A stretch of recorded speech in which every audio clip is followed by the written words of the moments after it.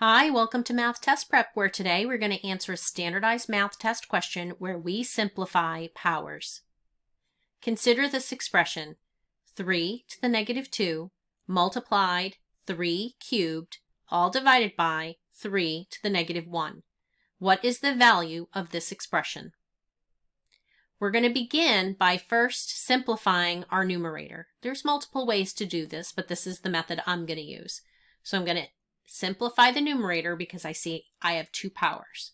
Both powers have the same base of 3, and when you multiply a power by a power that has the same base, you add the exponents. So this is going to be equivalent to 3 to the negative 2 add 3. So I'm adding the two exponents of negative 2 and 3, and I'm going to leave the denominator alone right now. So negative 2 plus 3 is equivalent to 1. Now I have a power divided by a power. So we can use the Quotient of Powers Property, which states that when you divide powers that have the same base, you subtract the exponents. So this can be rewritten to be 3, 1, subtract negative 1.